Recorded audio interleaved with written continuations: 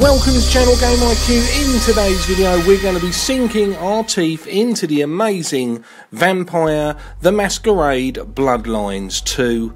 We're going to start off with the latest trailer, have a talk about the details of the game and then have a look at the gameplay. Don't forget to leave me a comment and let me know what you think of this game, and also let me know if you've played the original Bloodlines and how this compares to it. This city will bleed you dry.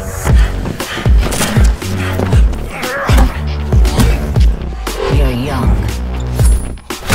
You'll fight over scraps. Safety is bought with blood.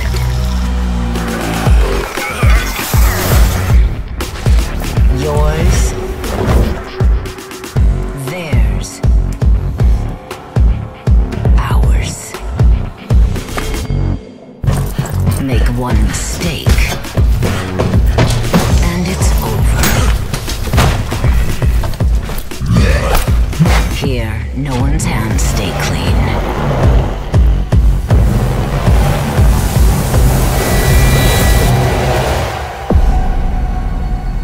You will come to despise it as much as I do.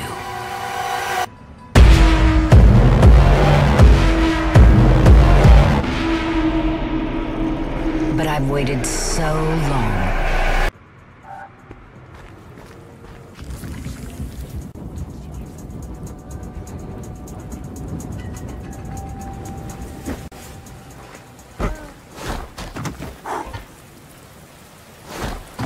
Vampire the Masquerade-Bloodlines 2 is an up-and-coming action role-playing video game developed by Hardsuit Labs and published by Paradox Interactive. A sequel to the Vampire the Masquerade-Bloodlines 2004, the game is part of the World of Darkness series and based on the tabletop role-playing game Vampire the Masquerade. Bloodlines 2 follows a human in 21st century Seattle who is killed and revived as a thin blood vampire with relatively weak vampiric abilities.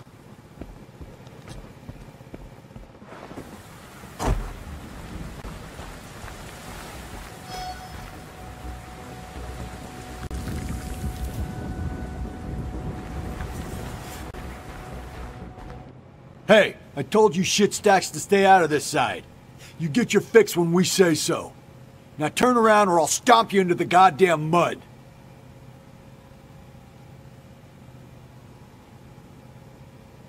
Oh? Okay.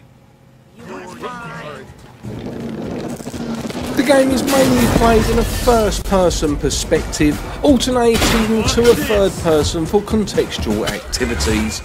The player assigns their character one of 3 disciplines, unique and upgradable powers before joining one of the several vampire clans. It's planned for release in 2021 for Microsoft Windows, PlayStation 4, PlayStation 5, Xbox One, Xbox Series X and S.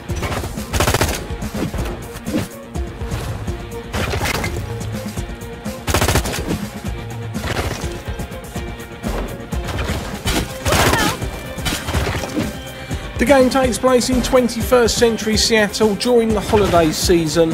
Set in a world of darkness, the game depicts a world in which vampires, werewolves, demons and other creatures shape human history. The vampires are bound by a code to maintain their secrecy, forbidding the use of vampiric abilities in front of humans and avoid unnecessary killing to preserve the vampires' last shreds of humanity. The vampires are divided into various clans with distinctive traits and abilities. Before the game begins, players create a vampire character and can select a character background that informs who they were as a human, such as a barrister, career criminal, coroner or a police officer, which each offering different dialogue and interaction options within the game world.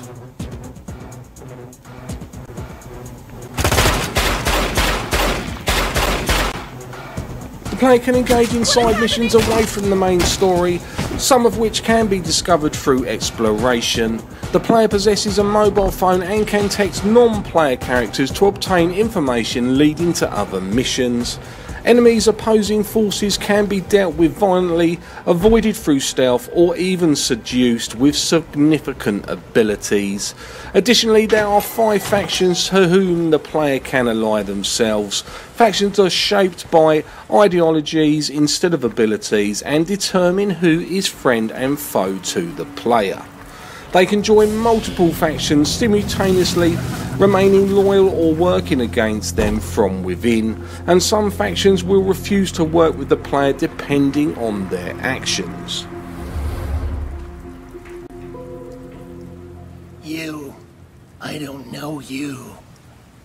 That's a good start. What do you want?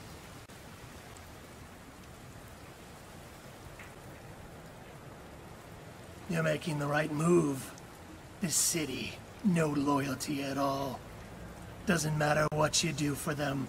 Do they ever bring you up in the ranks? No. Just use you when it's convenient. We're all fighting over scraps here. Plenty of cities these nights where, if you're ambitious, you can get ahead. Trust me, you're better off. Funny, I don't remember telling you my name.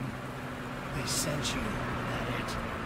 Get close before you make your move. We'll see about that. Okay, rats! Time to earn your cheese!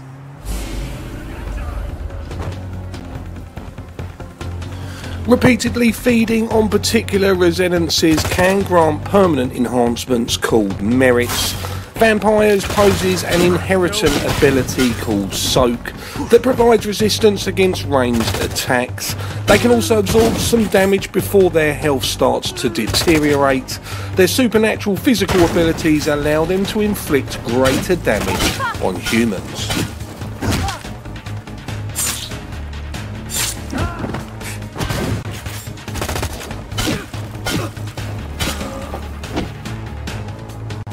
As a vampire, the player character needs blood to survive and can feed on humans, taking some or all of their blood. It can also be obtained from rats and blood bags. Heightened vampiric senses can be used to sense resonances in the blood of human victims, indicating their current emotional state, such as fear, desire, pain, anger or joy.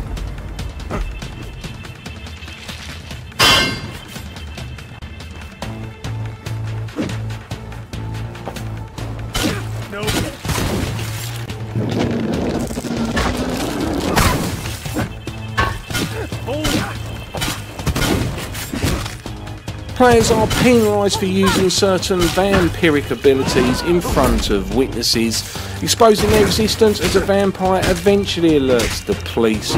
Repeatedly violating the masquerade results in human civilians choosing to avoid the streets entirely, and the player being hunted by other vampires. The player character has points representing their humanity. Some actions cost humanity points, such as killing innocents. A lower humanity score brings the player character closer to becoming a mindless beast.